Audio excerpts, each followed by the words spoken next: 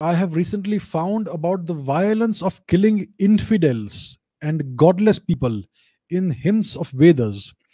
Being not able to read Sanskrit, I don't know how much this is true and how much is interpretation or misinterpretation.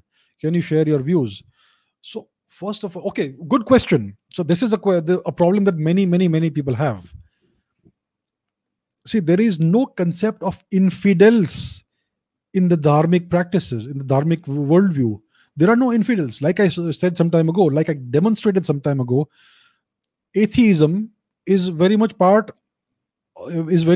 of the schools of thought, or a couple of schools of thought of the dharmic culture. So if somebody is atheist, which means godless, Charvaka, for example, the Charvakas were not killed for not believing in God. I mean, it was their problem, so to say.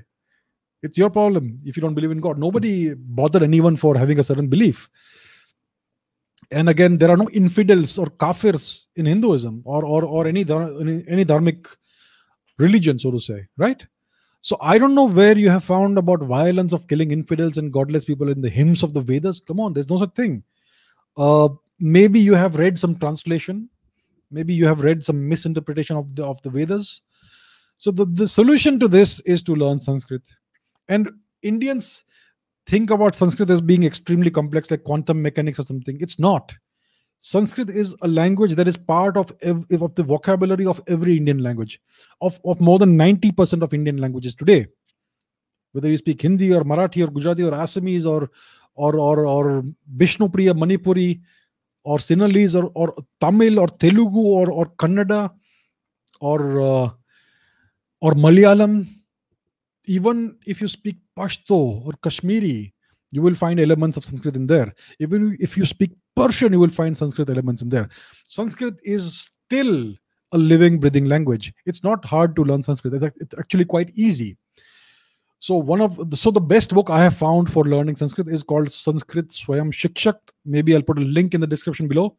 Maybe I will do a giveaway of that book next month. I'm going to do a monthly book giveaway.